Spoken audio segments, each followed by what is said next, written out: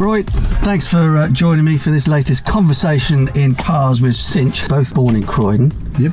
Kemba family are very much part of both of our lives, as well as Crystal Palace Football Club. You lived with Steve, didn't you, in the early days? I came to a party once, although I'm not certain you were born, but I knew your dad Alan reasonably well with Steve, and I remember one night after one of the games we would meet up at your house, and I remember exactly where it was, because amazingly enough, Early or something. No, it was the one in West Croydon. Was it? This one was in West Croydon, and amazingly enough, it was almost opposite where I was born. Really? Amazing. So, wow. So we got loads of stuff. Your career has been quite extraordinary, coming up for 50 years almost in management. You know, having seen all that you've seen, been all the places you've been, what are the similarities in terms of management with the people and players that you've encountered over the years? I think a lot of the principles around leading a team, they haven't changed enormously. If you look at the really good managers and coaches going back, you would also remember, from the 60s and 70s, I think they had the qualities that they'd still be needed in today's game.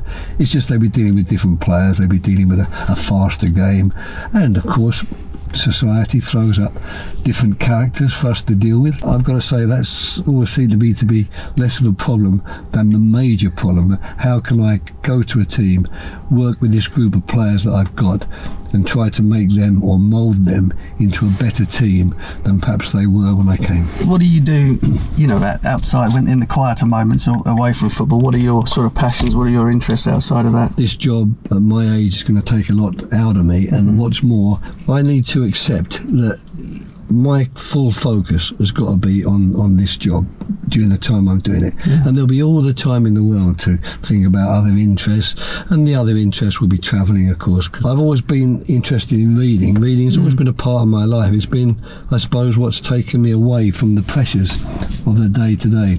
Over the course of your managerial career, speaking of wisdom, what would you say have kind of been the biggest things that you've learned over time? Maybe about yourself, or maybe about sort of just managing people. It's the small changes that are going on in you all the time. I try to be more tolerant.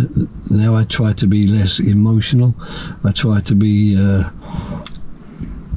kinder and more respectful. I think I'm more aware now of the weaknesses that I do have, as a character. But I think you do need to keep very much in focus. Well, what does a football coach mean? What do the players need from me? What have I got to be doing? And so therefore you'll come back to certain basics which are sine qua nons really of any coaching work. Are you taking into account how the players are feeling, putting yourself to some extent in their shoes? Yeah. What do you think are the qualities that all good leaders need? So Adam Hollyoak at the Oval was brilliant at this. He would make it feel as though nothing was his idea. He wasn't telling anybody what to do. It was kind of like the players were invested entirely in what was going to happen.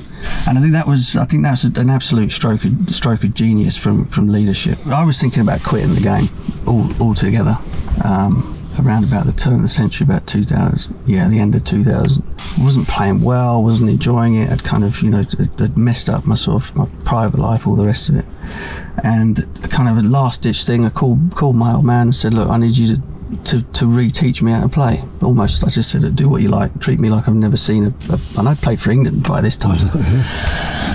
Treat me as though I'd never played the game before. Let's start from the beginning. And we had 3 months at the beginning of the 2001 season where we literally worked one-to-one for 3 months behind closed doors.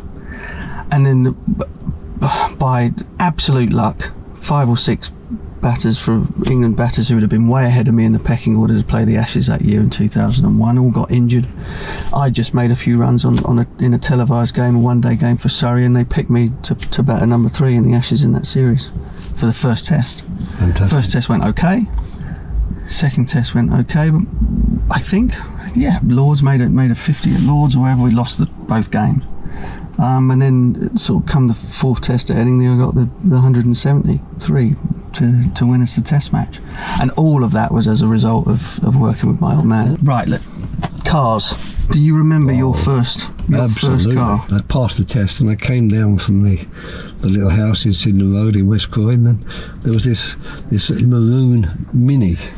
parked outside. Nice. I watched that car, and it was my mother who'd been saving money somehow bought this car. So I shall always remember that, one, because of the sacrifices she's obviously made to get it there, and secondly, the way I found it, because I hadn't expected a car, and that was my first car. That's way cooler than mine. I think the first one I bought or had my name to it for my own finances might have been a Vauxhall Corsa or something like that. Yeah.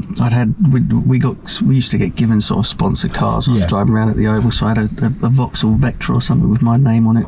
Yeah. Which people still stop me in Croydon to say this. I remember seeing your car parked out. Whatever your name written all down the side. I was like, what time of night was it? Don't tell anyone. They're dangerous, yeah.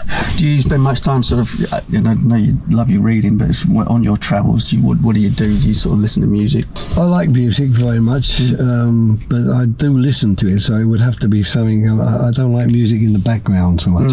I can't do two things at once. If I'm going to listen to music, and then of course if I don't like the music that's on the radio, it irritates me. What about the team bus? I'm guessing there's some stuff on there that's not on your playlist, though.